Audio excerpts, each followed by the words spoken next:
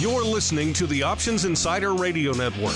For more quality options programs, visit www.theoptionsinsider.com or search for Options Insider Radio Network in your podcast provider of choice. Listeners can also access all of our programming through our mobile app, available in iTunes and on Google Play. Don't forget to follow along with your favorite programs and submit your own questions for the hosts at twitter.com/options, facebook.com/theoptionsinsider, or via questions at theoptionsinsider.com. Welcome to the Options Playbook, the program where we break down cutting-edge option strategies and explain how you can incorporate them into your own portfolio. Whether you're looking to grow your capital with some offensive maneuvers or protect your investments with defensive plays, you can find them all in the Options Playbook. The Options Playbook is brought to you by Ally Invest. Anything mentioned today is for educational purposes and is not a recommendation or advice. Options involve risk. Please refer to ally.com/invest/disclosures to review additional risks involved with trading options. Securities offered through Ally Invest Securities LLC, member FINRA and SIPC. Now, let's open the playbook and get started. Welcome to Options Playbook Radio. I'm your host, Brian Overby, Ally Invest Senior Options Analyst and author of the Options Playbook. All right. Well, we had a great week last week answering listener questions, and this week we're going to get right back into strategies. And if you've listened to Options Playbook Radio, you know that around earnings, I kind of like to do something that's got 2 or 3 legs, and it's been a while from looking back at the archives. What I've just talked about, a just straight out standard butterfly around earnings. And as always on Options Playbook Radio, we're not looking at the specific underlying trying to make a forecast. We're trying to talk about setup. And to me, the strategy is just as important about the stock that you're doing the trade on and the option pricing conditions as it is your forecast on the underlying. We just want to try to look at scenarios where this strategy might be a little bit more interesting than that strategy. So today we're just going to look at a good old-fashioned butterfly. And a good friend of mine likes to call it a time bomb butterfly because we're going to do it around earnings. The biggest thing that's fun about butterflies around earnings is if you're correct on your forecast and you do a short-term option trade, you have 2 good things that happen to butterflies. When you're correct on your forecast, you want the at-the-money option contract, the strike that you sold, you want those options to go as close to zero as possible, as quickly as possible. And the way to make that happen is to have a short time period and also have a crunch in implied volatility. Well, in Costco, we happen to have a situation where they're going to be announcing earnings after the close on a Thursday, which leaves 1 day for the option contracts to live in the May 31st expiration. So I should at this point let you know that we are taping Options Playbook Radio on Wednesday, the 29th of May, and the markets are closed right now. We're going to look at Costco. They're going to announce earnings on the 30th, which is a Thursday after the close. So I would prefer to do this a little bit closer to the close, which is usually the case when you're doing something around earnings. But we're going to look at a call butterfly. I have no opinion on the direction of Costco, and that's always the case with Options Playbook Radio. These are never meant to be recommendations, but you could do the same using the same type of logic. You could just look to the bear side and you could do this type of butterfly that we're going to talk about just using puts. So with that said, let's jump into the standard butterfly. We're not skipping strikes. We're not modifying anything. We're not back spreading it. We're not front spreading it. We're doing a flat out butterfly. Buy 1, sell 2, buy 1. And we're going to go 10 points wide in Costco. So once again, this is going to be kind of an all or nothing type strategy because we're doing it around earnings. So you want to use your speculative paper money to do this type of trade. But you'd be looking at Costco that closed today down a bit. The market had a tough day today. Costco closed at 240.69. It's down $5.62 on the day. The overall market dropped, but it did come back. It was down more as the day began. But right now we have the S&P 500 index that closed at 2,783, down 2 cents on the day. And then we also have the VIX index that climbed up quite a bit. We're above the 15 level again, which means there's a little bit of nervousness in the marketplace. And I think that's been the case for the last couple of weeks. So it's trading at 1790. That was up 40 cents on the day. So we got a volatile marketplace going on via the VIX index. And we also have earnings in Costco. So if we look at the implied volatilities on Costco overall, it's a wholesale retail stock, and implied volatilities just in general aren't extremely high. The Costco stocks will normally trade, if you just look at a volatility chart, and inside the Ally Invest platform, we always look at a 30-day implied versus a 30-day weighted average historical. But the implied volatilities, Costco hangs down around 15% a lot. The high end, it gets up to around 32. Around earnings, like right now, it's around 25 on the 30-day basis. But the near-term implied volatility, the May 31st expiration, is trading at a 62% implied volatility as of this taping. So the first thing we want to figure out from Costco and doing any trade around earnings is what's the expected move in the underlying based off of the nearest expiration, which we're going to be using the May 31st expiration. And if we look at the most at the money long straddle, with Costco closing at 240.69, that would be the 240 strike call and a 240 strike put. That always gives us a feel for what the marketplace is implying the move could be all the way out to that expiration date on May 31st, which is only a few days away. So a lot of people like to think of this as the expected move after earnings. Like it's basically the line in the sand, the over-under, if you will, if you're using betting terms. The midpoint on that is $9.80. We're going to round it up to 10 because that's actually the natural or the asking price, and it just makes the math easy. It's not an exact science by any means.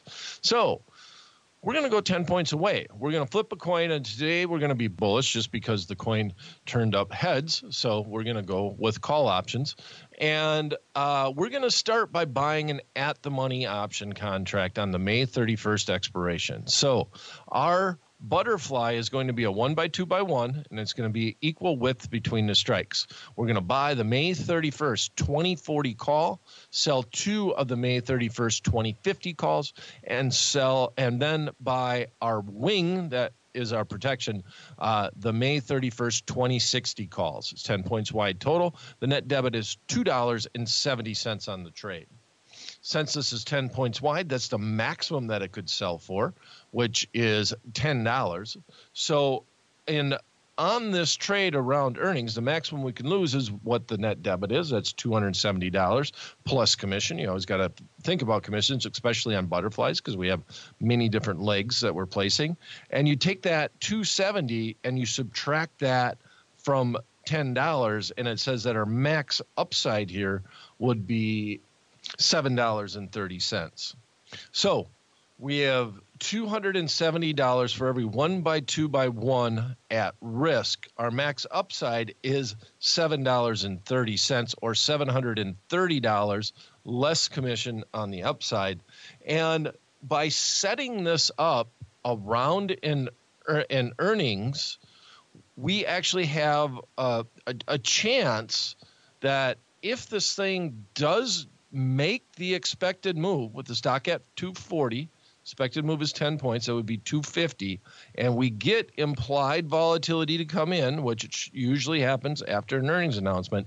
And obviously, we got a huge rate of time decay.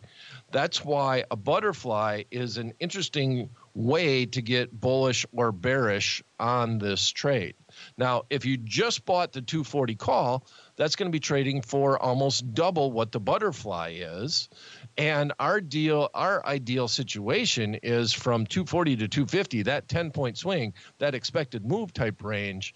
We're going to be able to get into that long call, if you will, from 240 to 250 or long call spread for a reasonable amount, for a lot less than just buying that call option outright. Now, the downside is that it's limited, but we have a range that if the market does bounce back after earnings, we have a 20-point range that is within the strikes of the butterfly. Now, if you want to get particular about it, our break-evens are going to be the 240 call plus the net debit, which would be 240, 270, or the 260 call, the protection call that we bought, minus the net debit, which would be 257.30. So with that range, you have a 20-point range minus the 270 on the downside and minus the 270 debit on the upside. So you basically got a $14.60 range that if this lands within that range at expiration, you'll have some type of profitability.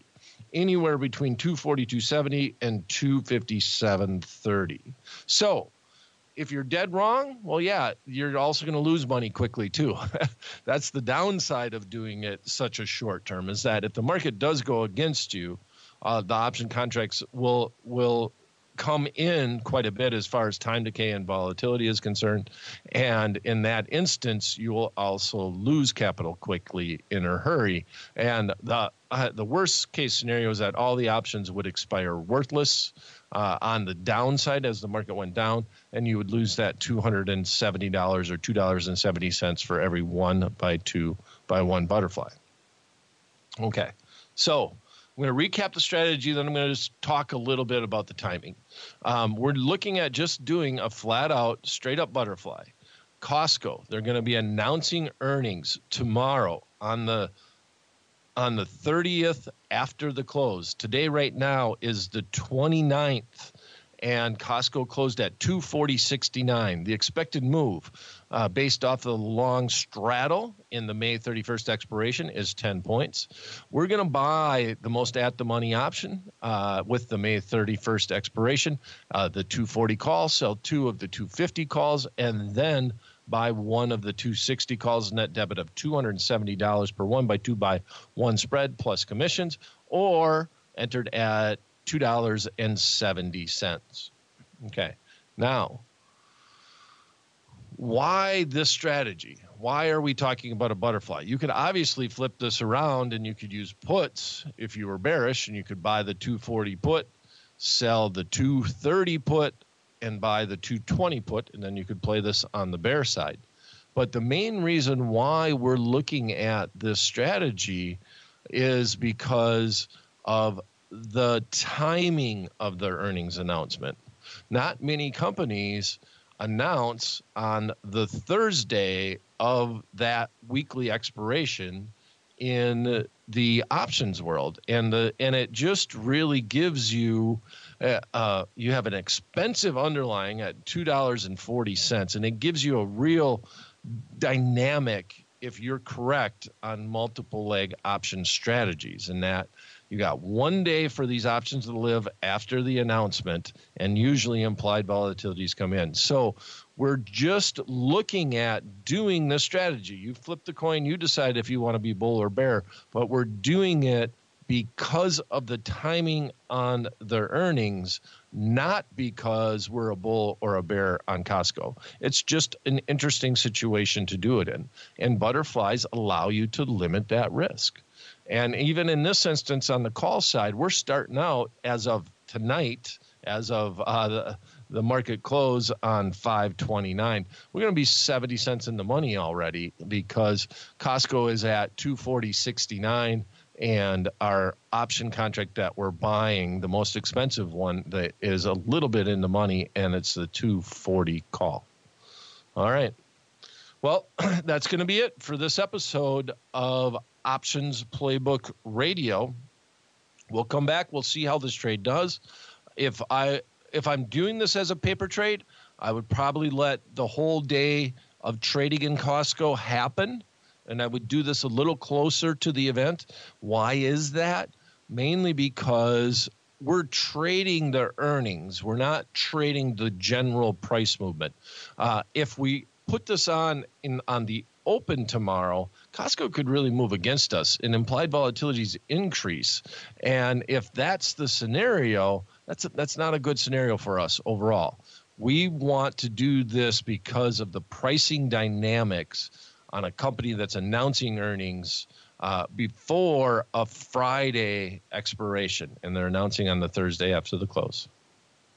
Okay, so now this time I really mean that that's it for this episode of Options Playbook Radio. If you have a topic you'd like us to discuss on the show or a question you'd like us to answer on the program, you can send them directly to me at theoptionsguy@invest.ally.com.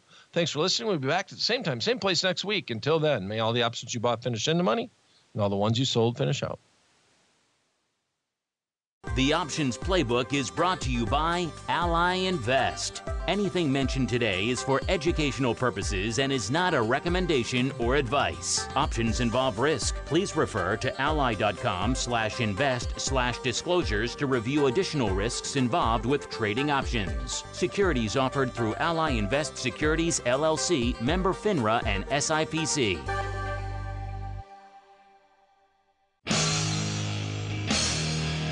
The preceding program was a production of the Options Insider Radio Network. For more quality options programs, visit www.theoptionsinsider.com or search for Options Insider Radio Network in your podcast provider of choice. Listeners can also access all of our programming through our mobile app, available in iTunes and on Google Play. Don't forget to follow along with your favorite programs and submit your own questions for the hosts at twitter.com/options, facebook.com/theoptionsinsider, or via questions@theoptionsinsider.com.